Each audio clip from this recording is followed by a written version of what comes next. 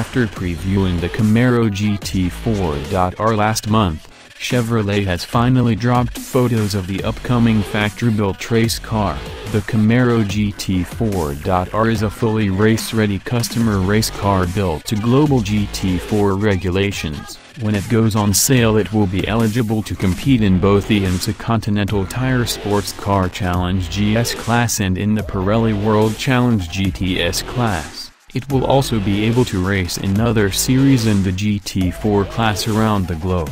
Based on the Camaro ZL11 livery, the Camaro GT4.R was developed by Pratt & Miller Engineering, the same racing group that built Chevrolet's IMSA C7.Rs. The 6.4-liter supercharged V8 engine from the road-going Camaro ZL1 has been replaced by a race-spec dry-sum 6.2-liter LT1 V8 engine and mated to Instract-sourced 6-speed sequential transmission with pneumatic paddle shifters.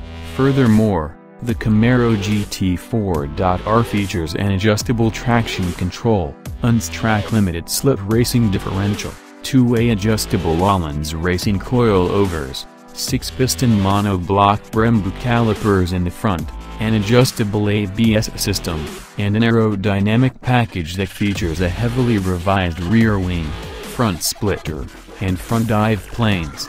This weekend, the GT4.R will make its debut at the Pirelli World Challenge race in St. Petersburg, Florida, and will be campaigned by the Illinois-based Black Dog Speed Shop while being driven by Lawson Aschenbach, a four-time Pirelli World Challenge champion, and Tony Gapples. Chevrolet also released that the Camaro GT4.R's debut in the Continental Tire Sports Car Challenge will be in the Grand Sport class at Circuit of the Americas in Austin, Texas, this May. Chevrolet hasn't released pricing for the upcoming race car, but order books are apparently open to teams looking to swap their old Z/28.Rs in for the new Camaro GT4.R.